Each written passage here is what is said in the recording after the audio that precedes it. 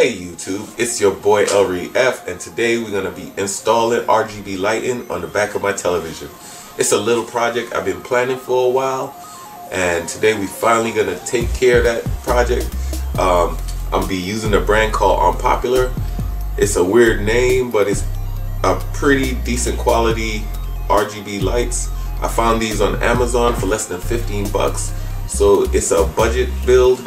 So sit back, relax, and let's get into this thing. No.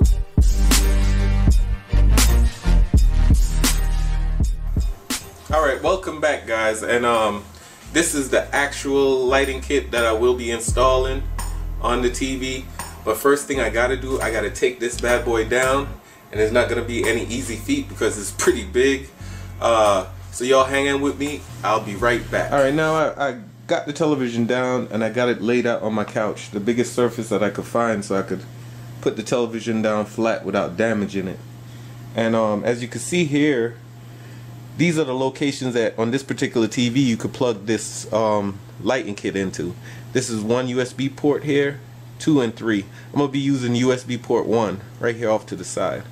So I'm gonna open up this LED lighting kit and let y'all see what's in the box. Alright, what's in the box right here is a remote control. Little package here with the lighting here on this. Ooh. Wow, that would have been an unfortunate event. The spool with all the lighting wrapped around it. The USB connection cable that you would actually plug into your back of your television to power the whole lighting system.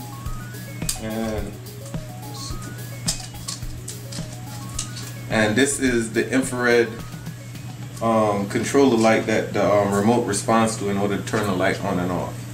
So let's pop this thing on and see how it goes. So this particular one comes in 4 sections. So here's one section, and they're connected by these little pins right here. I don't know if you can see that well. That little pin connector, and you just plug it right into the little sections. Yeah, pop it apart. So this particular section right here would probably go right here on the television, because this is where the connection's at. So it will probably sit somewhere here. Get the next section.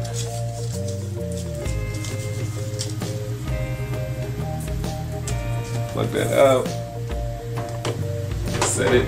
I'm just mock dry fitting it right now. Get the next section.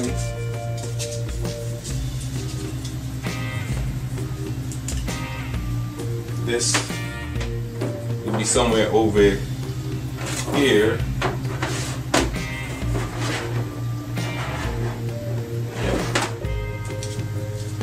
And this last section, that's the whole spool,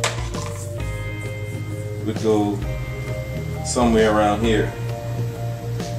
Alright.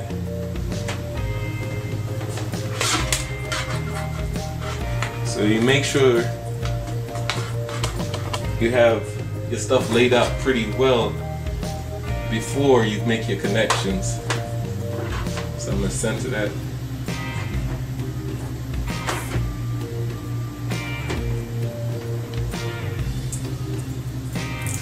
Alright, so now I'm gonna connect each piece, have the mock set out how I want it. So I'm gonna center everything where I want it. I'm gonna put this around about here, this one about there, and I'm gonna make the connections. Alright, so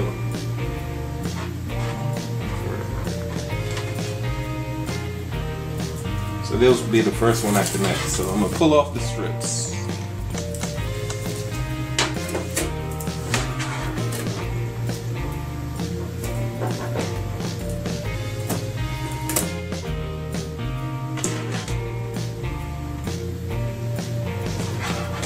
Infrared light close to the USB port. Sleep out.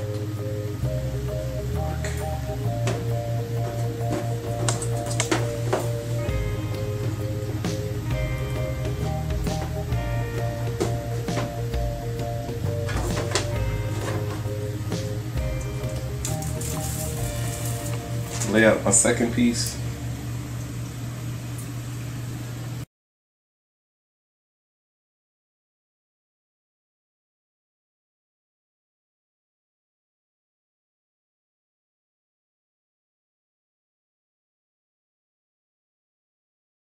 Connection.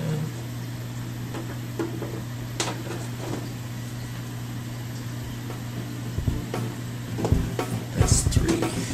And bam. Pretty simple. It's a little crooked here, but I'm not worried about it. And I already made the connection to the USB port, so I don't have to worry about that again. So all I got left to do is put this bad boy back on the wall. Alright guys, so I decided to test it a little bit before I put it back up there. As you can see, the lights are working great. And you might try to test it before you put it back on your wall, because if the lights don't work and you already put it back on the wall, now it's time to struggle and get it back down in order to take the stuff back off. So it's a good idea to always test first. Colors coming through real good. Let's see, off, on, perfect. So that's good to go. So let's get this bad boy back on the wall. Alright, so I got the TV back up on the wall. Right now it's updating, and I do have the lights on, but as you can see it's broad daylight. I got the blinds open and everything, so you can barely see the aura from the LED lights. You can see a little bit up there, but there's not anything to really talk about. So what I'm gonna do, I'm gonna wait until it gets darker and try this out. Alright, so see y'all. So alright guys, now the daylight is gone. You can see the light much better. You can see the faint glow around the television. I didn't want mine real bright as you see most people doing. I wanted mine just to be faint. So at times when the TV screen get dark, you'll see it a lot better. And a good tip for when you're doing this is the closer you put the lights to the edge, the brighter you could make it around the television. But I didn't want to do that. That's why I set it so close to the center bracket on my television, to make sure that I wouldn't have a whole lot of light bleeding out all around the television while I'm watching it. That's the red right there. Pretty faint. Let me try to bump it up a little bit. The red, the green, the blue, and what else they got here? That's just the white light.